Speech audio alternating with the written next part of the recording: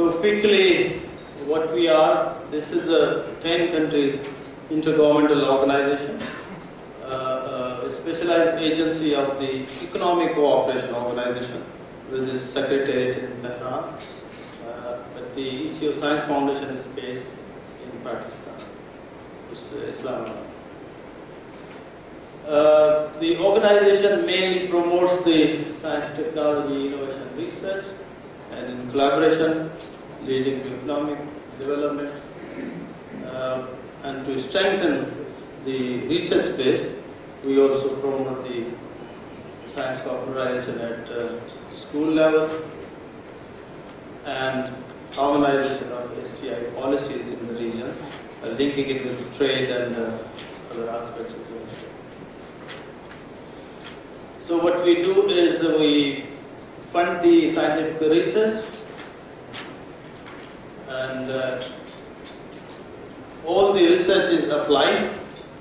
The private sector has to be on board right from the start. So the R&D industry linkages are there, and we support all other activities which strengthen the research base. So we provide the funding for conferences, travel grants, and a number of other activities. But our focus is also on the promotion of inquiry-based science education in the region. I'll talk a little bit about the Sustainable Development Goals, and some of the slides here and information I borrowed from my mentor, Professor Lee Chong, who was here last year, but not this year today. He was also the member of the UN Millennium Project Task Force on STI of the UN Secretary General, the then UN Secretary General Kofi Annan. The MDGs, as you all know, have been replaced by the Sustainable Development Goals. MDGs did have their own problems. They were rather unambitious. They were siloed, government-centered, and they were promoted by G7, and therefore did not really address some of the issues that are more important in the developing world. And they did not provide solutions for the urgent problems of the developing world, mainly the poverty eradication through the gainful wealth and employment. The SDGs are, of course, holistic. They are cross-cutting, cross-discipline, and multi-stakeholder participation. Set of 17 goals, backed up with 169 targets. They have been negotiated over a period of 2 years, although the discussion began much earlier on and agreed to by almost every member state of the UN in September 2015. And they proclaim to end the global poverty by 2030. Personally, I think poverty eradication may never happen, but reducing it, and there are a number of other factors that are critical to that, and those need to be addressed. So the SDGs are an outcome of an inclusive consultation involving all UN member states and the experts, the civil society, and many people from all parts of the world ever since the Rio Plus 20 in 2012. And in December 2014, the UN announced the completion of multi-stakeholder consultation process with the Secretary General Ban Ki-moon issuing a synthesis report on the post-2015 development agenda, which was called the Road to Dignity by 2030, ending poverty, transforming all lives and protecting the planet. And this link provides all that report. But what is new about the 17 SDGs? First, I think, and more important, that they are universal and they are interlinked, that they are interconnected in a system, and we cannot aim to achieve just one goal, we must achieve all.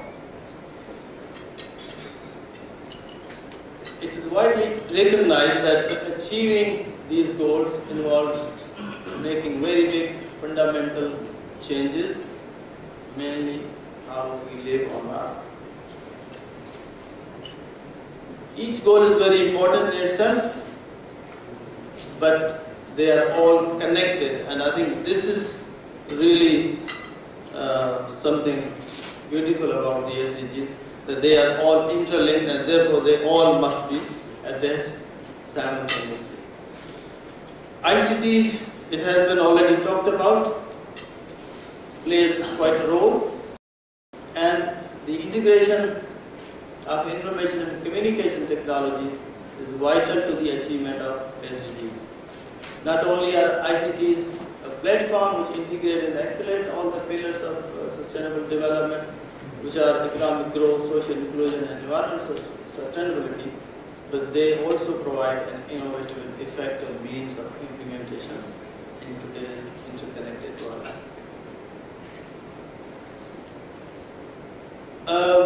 Acknowledging the important contribution of ICTs, they are directly referenced in 4 of the 17 SDGs, and they are Goal 4,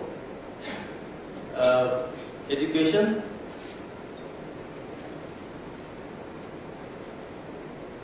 Goal 5, the gender equality, and Goal 9 and Goal 17. They are directly referenced in this. But they are also tremendous, they have tremendous potential to accelerate the progress towards achieving the SDGs. And ICTs have intrinsic value for long-term sustainable development beyond the 4 direct targets in the post-2015 development framework.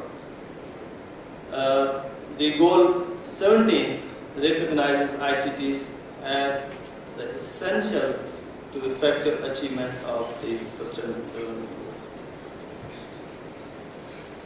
So the spread of ICTs and global interconnectedness has great potential to accelerate human progress, to bridge the digital divide, and to develop knowledge societies. And this statement comes from the paragraph 15 of the final outcomes document on sustainable development produced by the UN's Open Working Group. Now, the ICT is a means of implementation of SDGs. I think their role in enhancing the international cooperation and coordination, promoting technology transfer, capacity building, and forging multi-stakeholder partnership, enabling and improving data monitoring and accountability, particularly for the youth, the young people. And if we look at the makeup of 17% of the world's population and 40% of the world's unemployed, according to ILO, where youth population in Pakistan is 21%. But if we add the school-age kids in Pakistan, then it becomes 25%.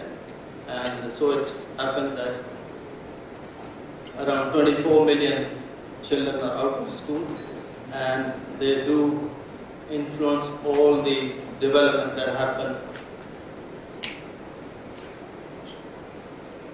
So equipping young people with the digital skills opens the door to a range of jobs and business opportunities. Dr. Atkinson also spoke about the use of these tools. The digital solutions have an important role to play in national strategies to overcome youth unemployment.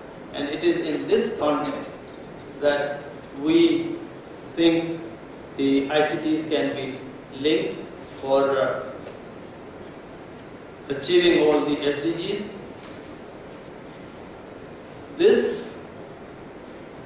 the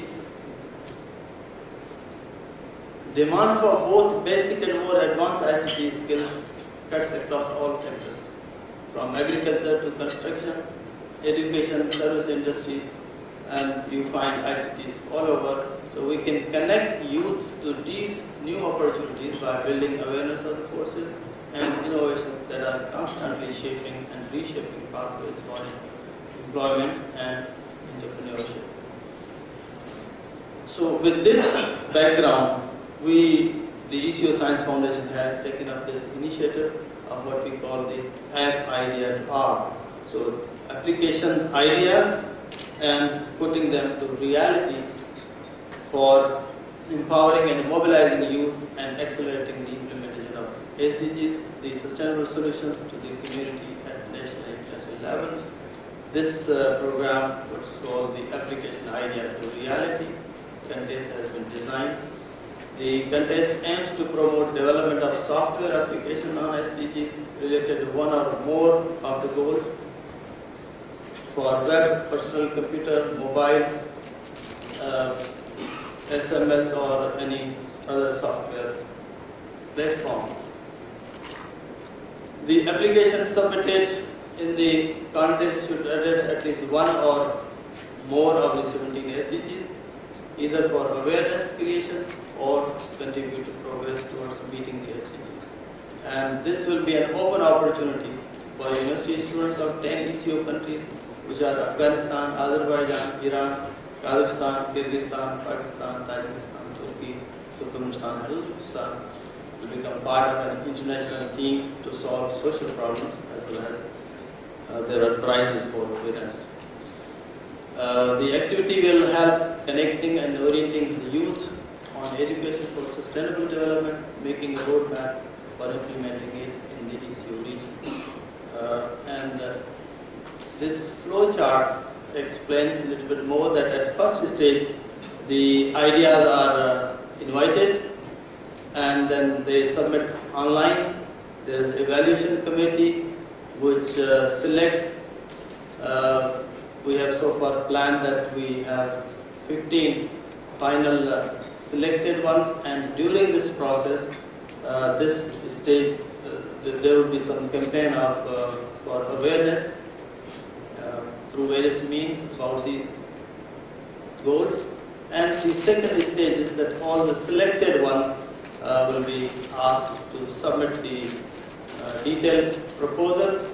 There would be some supportive capacity building workshops, and they will then present their solutions, which will be evaluated, and the contest will be finalized. I'm sure you know the SDG index and dashboard that has been developed by the SDSN, and the index creates for first time a measure of the SDG starting point for 2015 at the country level, and 166 countries have already been taken into account. Some of the countries probably they did not have the data, so they are not there. But it will help every country identify priorities for early action, understand the key implementation challenges, and identify the gaps that must be filled in order to achieve the SDGs by 2030. The SDG index also allows each country to compare itself within the region with other counterparts at similar levels of overall economic development and with the entire world, including the best and the worst performers. And this is the link. I don't know how to open this. Can you please? Yeah.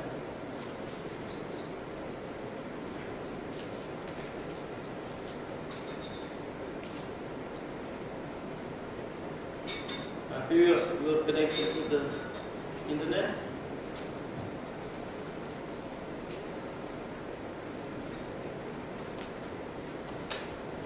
So I think with the SDGs, probably every country or every institution needs to have a kind of a scoreboard as to in what direction, what is the development, and you can add on, because otherwise we may not be able to actually track all the data that is taking place.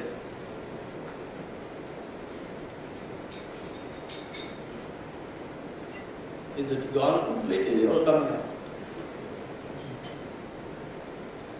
Yes, yes. So you can scroll a bit up. Bring it down, bring it down. Yeah, if you take the cursor to any of the countries on the map, maybe you go on to Korea somewhere here, it will just take to any country, please. Take the cursor to any country. Yeah. So here you have Pakistan. It tells you that it's ranked 115, and it's in this region. The score is this much. Similarly, if you bring to Korea somewhere here, or China or Korea or see rank 27. All I wanted to show was that this is a great development. It gives you the basic data. It is being added on, and then all the development that takes place, you add on, and the update will be there. You can go back here.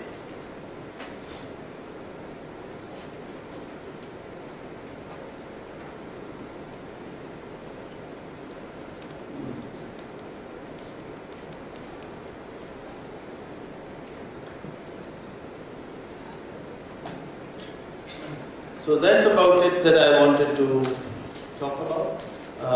Our focus, of course, on critical thinking. Thank you very much. Thank you, Dr. Soomro.